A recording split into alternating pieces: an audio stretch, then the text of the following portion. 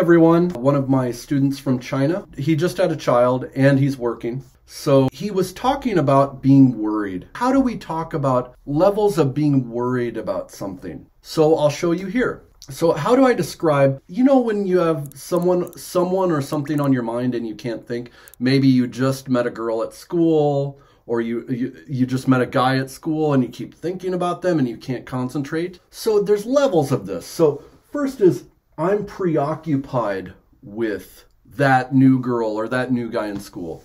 Or you just had a baby. I'm preoccupied with getting my new baby settled at home or becoming a parent. I'm preoccupied with this. But you can also be worried. Okay, this is a negative thing.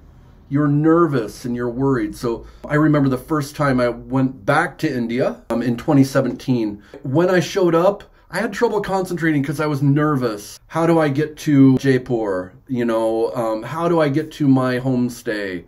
How from there do I get to my English teacher? When I went to Kashmir, what do I do when I get there? I was preoccupied, but I was also worried. I was really nervous. So you could also put that in there. I am nervous about. So I'm nervous about my test coming up. Then you can talk about brain space. Okay, your brain can be full.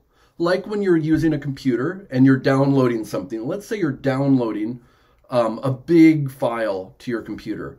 When you do that, it's hard to use the computer because maybe it's taking up a lot of space. Someone tell me what type of space that is. I think it's short-term memory. Maybe it's RAM. But during that time, it's hard for the computer to do other things. In the same way, in English, we talk about that as brain space, in that type of idea. So we say, it's hard to concentrate on anything else. I can't concentrate on anything else because I am preoccupied with, or I'm worried about XXX. I'm nervous about XXX. And it's always on my mind. It's always on my mind. I can't think, so it's hard for me to think about anything else. So these are ways to talk about when you're preoccupied with something. Maybe if you want to be romantic. Oh, since I met that person, I'm preoccupied with them. I'm nervous about meeting them again. It's hard to concentrate on anything else. It's hard to concentrate on my school work. She or he is always on my mind. There's even a song, You Were Always on My Mind. It's an old American song. All right, see you.